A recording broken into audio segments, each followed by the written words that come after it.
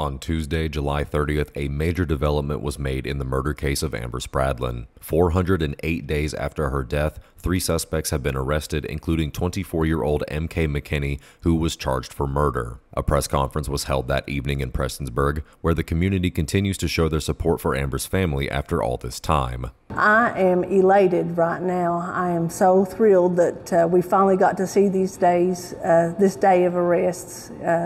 These people have been running around for 13 months like they didn't do a single thing, and now they can't deny it. They have to face up to it, and everybody in the community knows now too.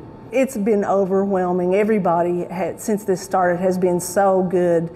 And our Justice for Amber group, we've got over 25,000 people in there. And just the fact that so many people have taken this to heart and they feel connected and they want to see justice. And they've kept me going and kept the whole family motivated and kept our spirits up. So it's amazing. You know, we told them we were having a conference at just about an hour or two beforehand, and I don't know, there's probably 30, 40, 50 people out there. So we have a good community and a good group of people in our Justice for Amber group.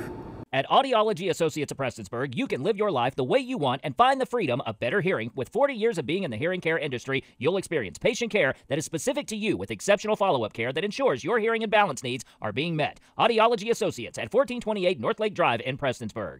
Arraignment for the 3 suspects will be taking place tomorrow at 3 p.m. at the Floyd County Justice Center. Amber's family and the community will continue to fight for her and honor her legacy. I would like to see MK held with no bond.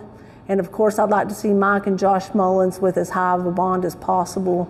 I'm probably certain that they will get a bond and be able to get out, but at least if we can keep MK in jail.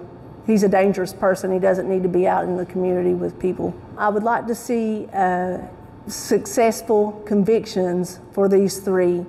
There's a few others that I feel like probably have some responsibility, and there's not been any charges made. That's just my personal opinion, that there are some others that are involved, and I'm hoping that maybe these 3 that didn't want to talk before, they might be willing to talk a little bit now to find out if there actually were other people involved with the cover-up and getting rid of evidence. Reporting for Mountaintop News, I'm Nick Collum.